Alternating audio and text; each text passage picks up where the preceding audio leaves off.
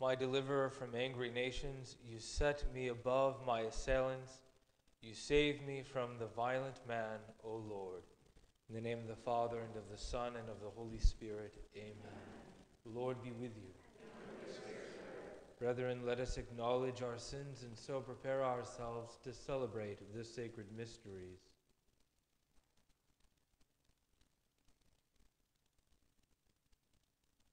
I confess to Almighty God and to you, my brothers and sisters, that I have greatly sinned in my thoughts and in my words, in what I have done and what I have failed to do, through my fault, through my most grievous fault. Therefore I ask Blessed Mary, ever Virgin, all the angels and saints, and you, my brothers and sisters, to pray for me to the Lord our God. May Almighty God have mercy on us, forgive us our sins, and bring us to everlasting life. Amen. Lord, have mercy. Lord, have mercy. Christ, have mercy. Christ, have mercy. Lord, have mercy. Lord, have mercy. Let us pray. Enlighten, O God of compassion, the hearts of your children, sanctified by penance, and in your kindness grant those you stir to a sense of devotion a gracious hearing when they cry out to you. Through our Lord Jesus Christ, your Son, who lives and reigns with you in the unity of the Holy Spirit, God, forever and ever. Amen.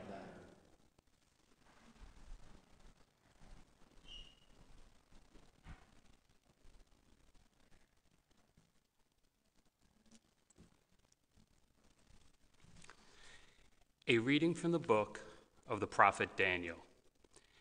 King Nebuchadnezzar said, "Is it true, Shadrach, Meshach, and Abednego, that you will not serve my God or worship the golden statue that I set up? Be ready now to fall down and worship whenever you hear the sound of the trumpet, flute, lyre, harp, psaltery, bagpipe, and all the other musical instruments. Otherwise, you shall be instantly cast into the white-hot furnace. And who is the God who can deliver you out of my hands?"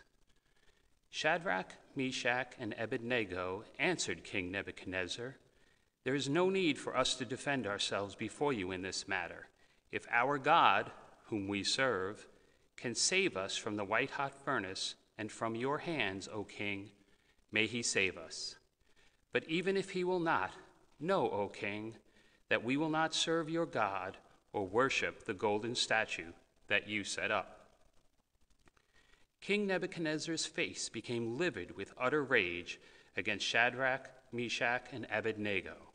He ordered the furnace to be heated 7 times more than usual, and had some of the strongest men in his army bind Shadrach, Meshach, and Abednego and cast them into the white-hot furnace.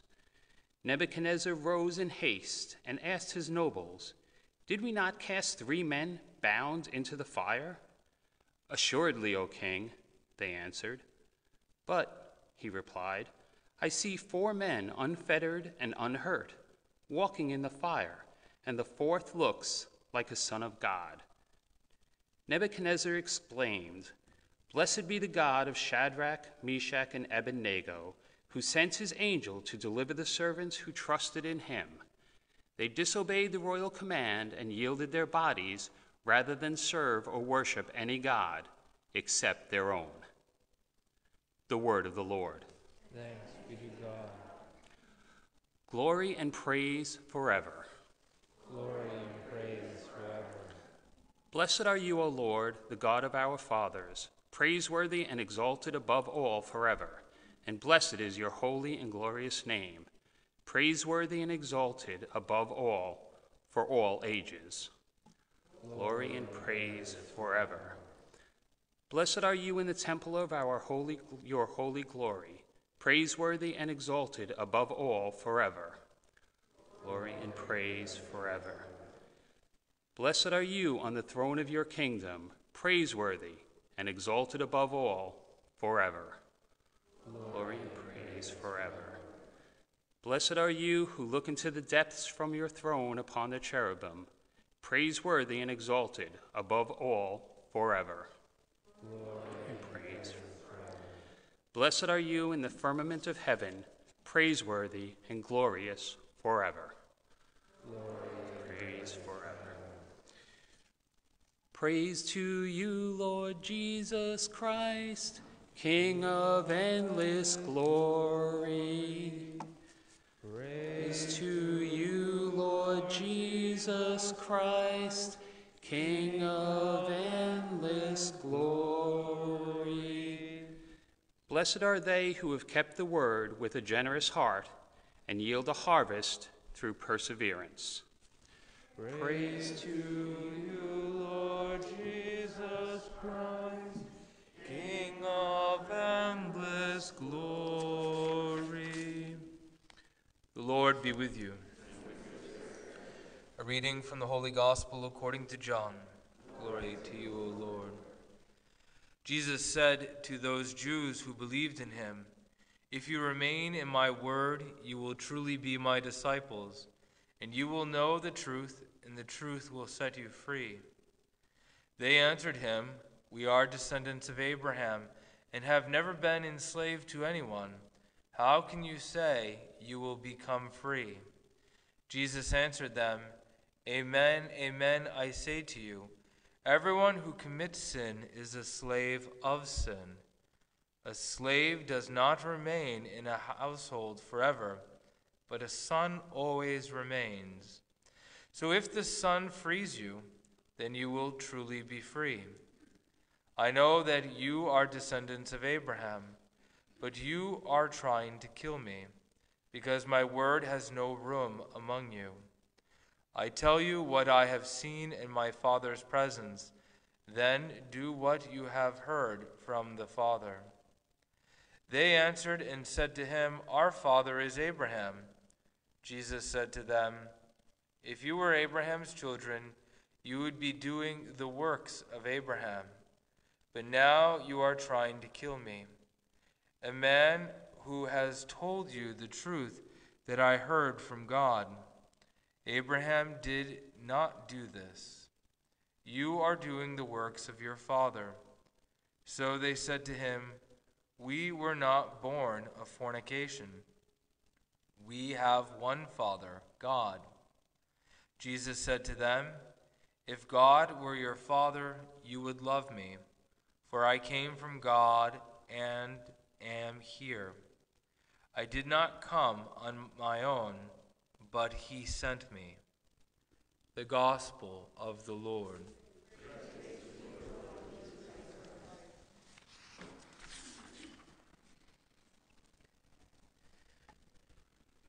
There is no need for us to defend ourselves before you in this matter. If our God, whom we serve, can save us from the white-hot furnace and from your hands, O King, may he save us.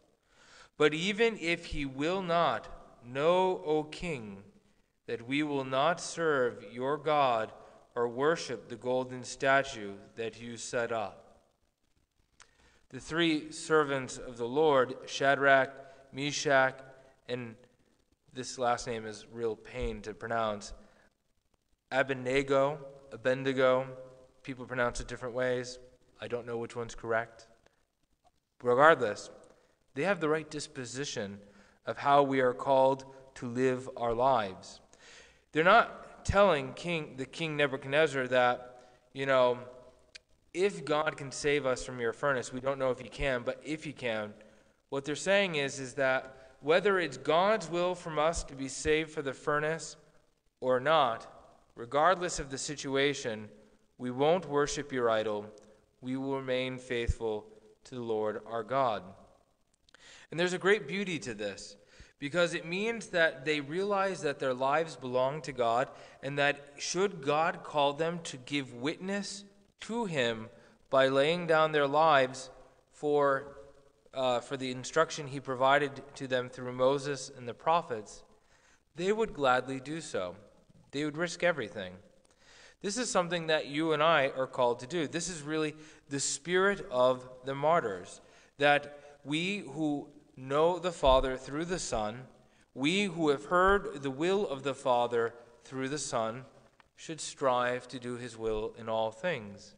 And this is really fitting for the times in which we live in, because for those of you who heard my homily this past weekend, I was really calling everyone back to Mass, to stop sheltering at home, to stop being afraid.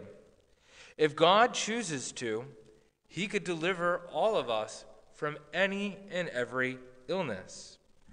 The sheer fact that, a new flu or a new virus is out and about in the world is not something that should prevent us from keeping the commandments and worshiping God as he has revealed to us that he is to be worshipped.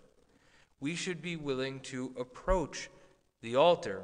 We should be willing to approach our Lord Jesus Christ in the Eucharist in holy worship, because not only is God worthy of our praise, but we belong to him. We have no claim on ourselves. We can't tell God, no, Lord, your commandments might jeopardize the longevity of my life here on earth, and therefore I'm going to skip these things so that I can live a longer life. We're called to live our life for the kingdom of heaven, for life eternal with God. And so if we wish to be saved, if we truly wish to follow Christ, we have to live our lives with a sense of courage, knowing that the Lord might be calling us to lay down our life for the sake of the gospel. And as we live out our life, whether we live a very long life or a very short life, we're called to have a sense of detachment, not to say I don't value the life that God has given me, but to have a sense of detachment so that we don't simply say that, Lord, I'm entitled to live a long life. I'm entitled to live long enough to get married. I'm entitled long enough to have children. I'm entitled long enough to see my grandchildren be born or great-grandchildren be born.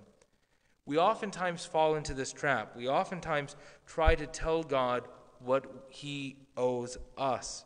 And the reality is he owes us nothing, but has given us everything. He created us. We did not create ourselves. There is nothing a person can do to bring themselves into existence. Apart from the will of God, cannot happen. Not only has he brought us into existence, he's given us existence to know him, to love him, and serve him in this life, that we might be happy with him in the next life.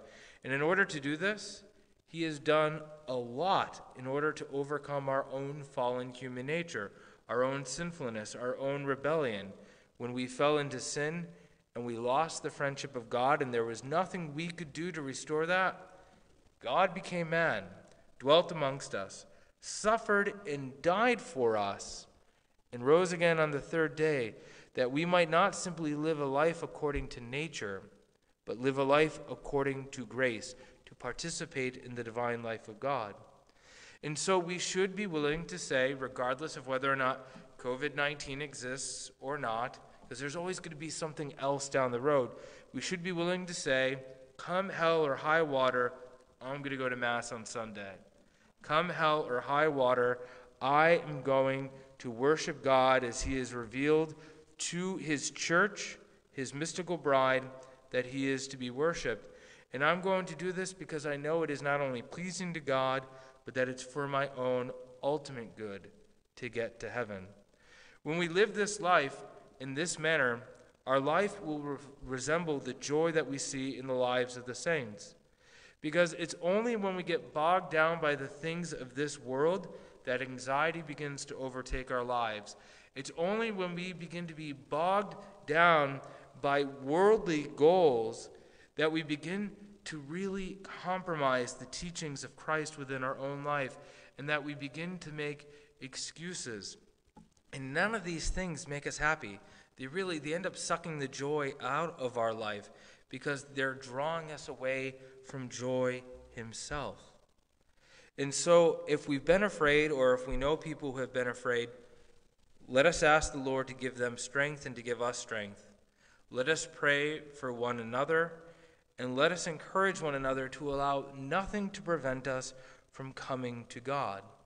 This doesn't mean that if you're sick with the flu and you're sneezing and and coughing and vomiting and all over the place that you should come to Mass. Like, no, you got to be prudent. If you're that sick, you should stay in bed. But if you're relatively healthy, even if you have a compromised immune system, we should be willing in a prudent manner to come to Mass. I can only think of the individuals who have this fear, and the only thing I would say to anyone who's staying at home at this point is, you have a compromised autoimmune system, you're in the at-risk community, so am I, and so do I. Would it excuse me before the sight of God to not offer Mass publicly for his people and his children? Never. Would it excuse me as a priest to not hear confessions because I might get something that could jeopardize the rest of my immune system or its integrity? Never. Would it excuse me as a priest with my compromised immune system from going to anoint the sick regardless of what their illness is? Never. Because when I became a priest, just like all of us when we were baptized, and especially when we were confirmed, we promised God that we wanted to live a life of radical witness. And that word for witness in Greek is martyrdom, that we would be willing, for the sake of the gospel, to joyfully lay down our life for Christ and his church and for love of our neighbor. And when we live our lives for the kingdom of heaven, which can be very difficult for all of us, but when we truly and absolutely live our life on fire for the pursuit of life in heaven with God for all eternity, there will be no fear or anxiety that prevents us from doing God's will in this life. And those are the people who are, as in the gospel today our Lord Jesus talks about, they are the people who are truly free because they abide in God, who is the source of all freedom.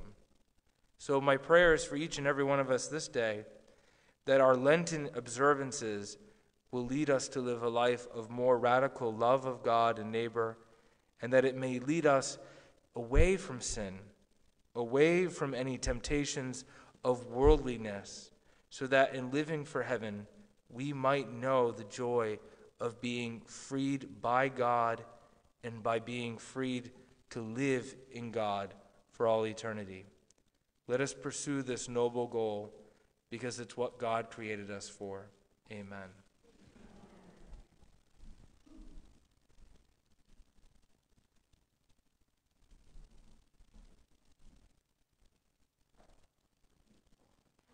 Trusting in God, we make our petitions known to him.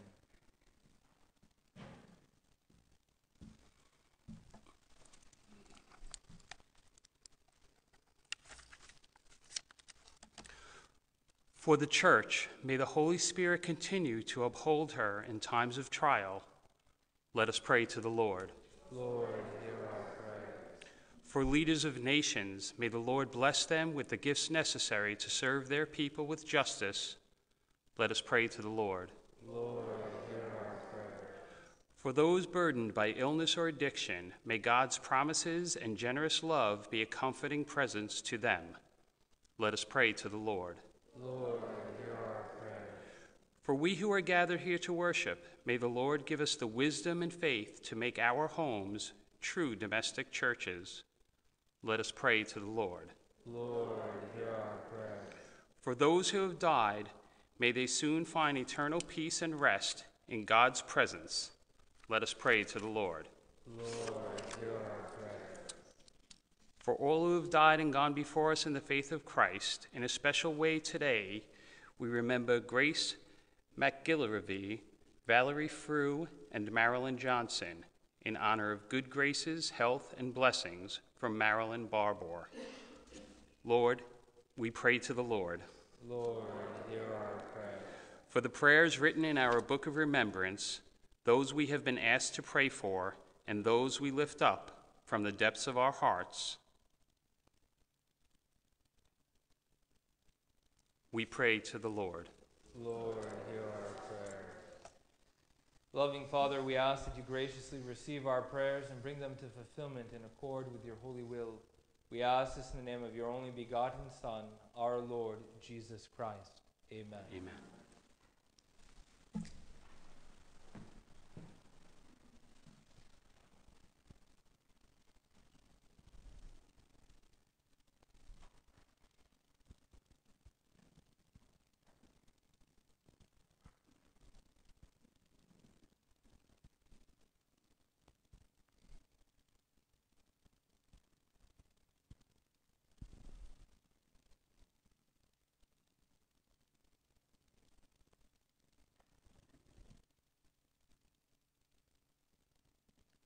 Blessed are you, Lord God of all creation, for through your goodness we have received the bread we offer you. Fruit of the earth and work of human hands, it will become for us the bread of life.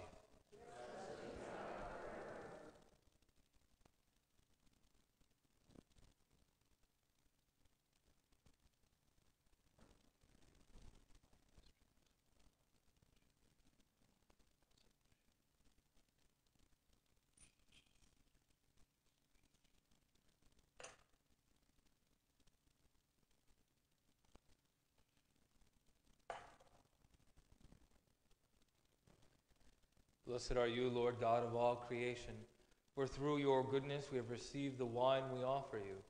Fruit of the vine and work of human hands, it will become our spiritual drink.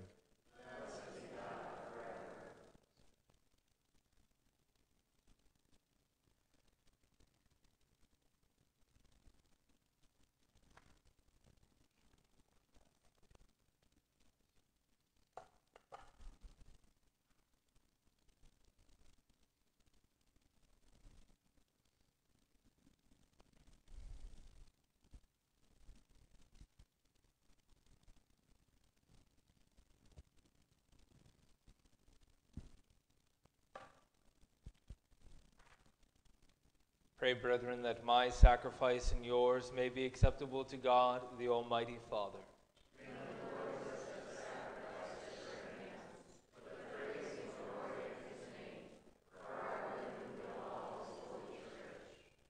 Receive back, O Lord, these sacrificial offerings, which you have given to be offered to the honor of your name, and grant that they may become remedies for our healing through Christ our Lord. Amen. The Lord be with you. And with your spirit. Lift up your hearts. We lift them up to the Lord. Let us give thanks to the Lord our God. It is right and just. It is truly right and just, our duty and our salvation, always and everywhere to give you thanks, Lord, Holy Father, Almighty and eternal God. For through the saving passion of your Son, the whole world has received a heart to confess the infinite power of your majesty, since by the wondrous power of the cross, your judgment on the world is now revealed in the authority of Christ crucified. And so, Lord, with all the angels and saints, we too give you thanks. As an exaltation, we acclaim. Holy, holy, holy Lord, God of hosts, heaven and earth are full of your glory. Hosanna in the highest. Blessed is he who comes in the name of the Lord. Hosanna in the highest. You are indeed holy, O Lord, the font of all holiness. Make holy, therefore, these gifts, we pray, by sending down your Spirit upon them like the dewfall, so that they may become for us the body and blood of our Lord Jesus Christ. At the time he was betrayed and entered willingly into his passion, he took bread, and giving thanks broke it, and gave it to his disciples, saying, "Take this, all of you, and eat of it. For this is my body, which will be given up for you."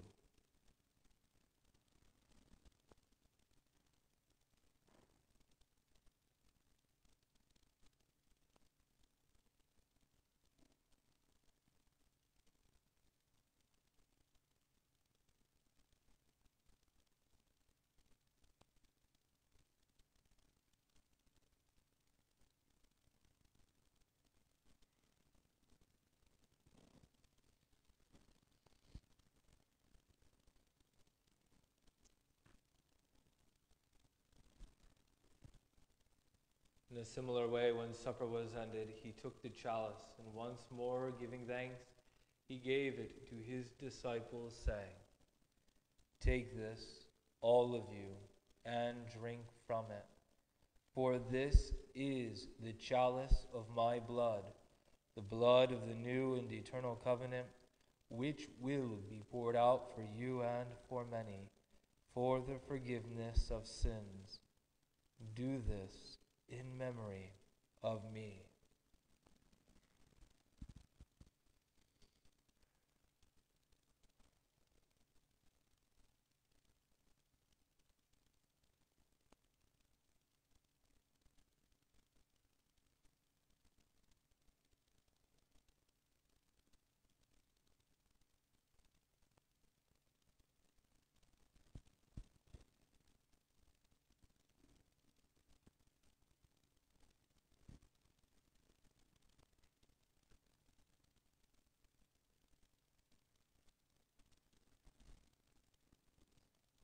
The mystery of faith.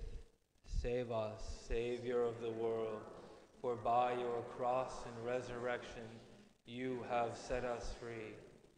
Therefore, as we celebrate the memorial of his death and resurrection, we offer you, Lord, the bread of life and the chalice of salvation, giving thanks that you have held us worthy to be in your presence and minister to you. Humbly we pray that partaking of the body and blood of Christ, we may be gathered into one by the Holy Spirit. Remember, Lord, your church spread throughout the world, and bring her to the fullness of charity together with Francis, our Pope, and William, our Bishop, and all the clergy. Remember also our brothers and sisters who have fallen asleep in the hope of the resurrection, and all who have died in your mercy. Welcome them into the light of your face. Have mercy on us all, we pray, that with the Blessed Virgin Mary, Mother of God, with blessed Joseph, her spouse, with the blessed apostles and all the saints who have pleased you throughout the ages, we may merit to be co-heirs to eternal life, and may praise and glorify you through your Son, Jesus Christ. Through him, and with him, and in him, O God, Almighty Father, in the unity of the Holy Spirit, all glory and honor is yours, forever and ever. Amen.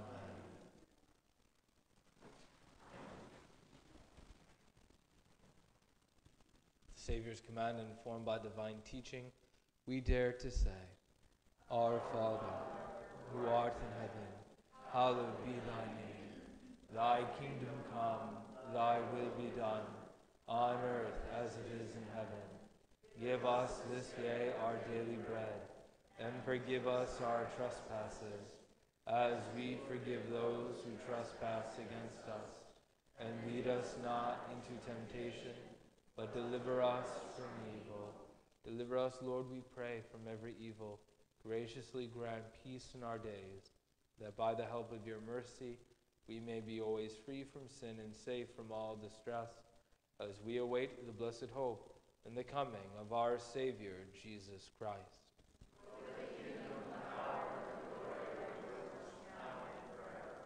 Lord Jesus Christ, who said to your apostles, Peace I leave you, my peace I give you.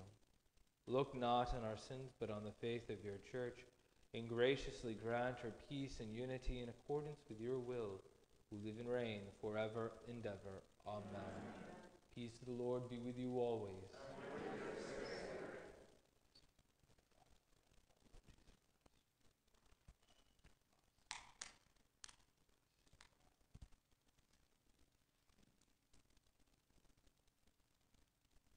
Lamb of God.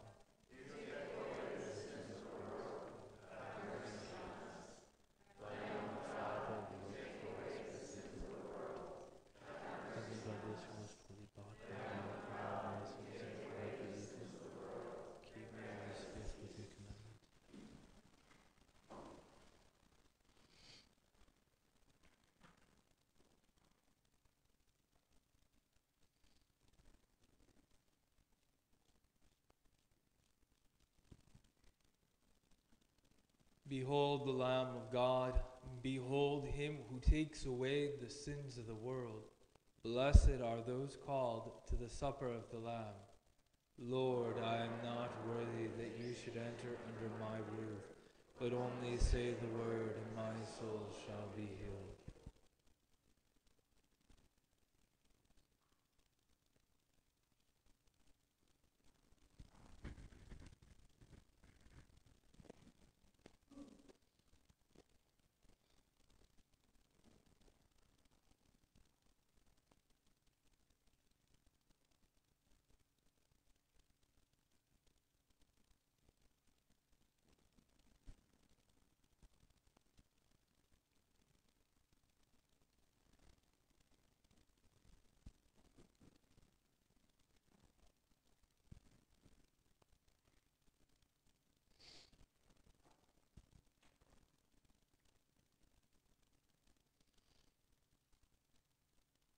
God has brought us to the kingdom of his beloved Son, in whom we have redemption through his blood, the forgiveness of sins.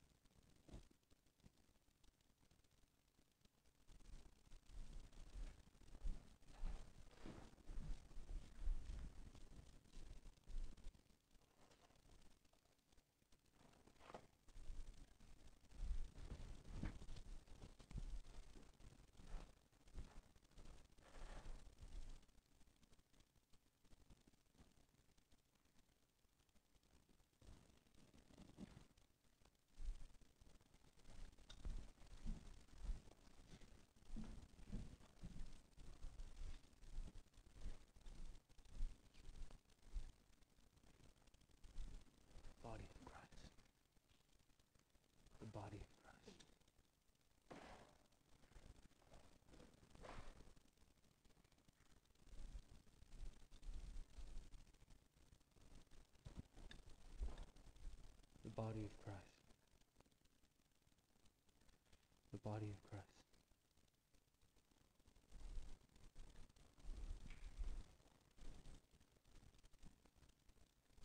The body of Christ. The body of Christ. The body of Christ.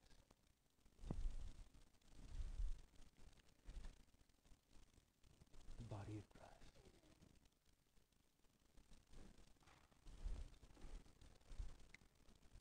The body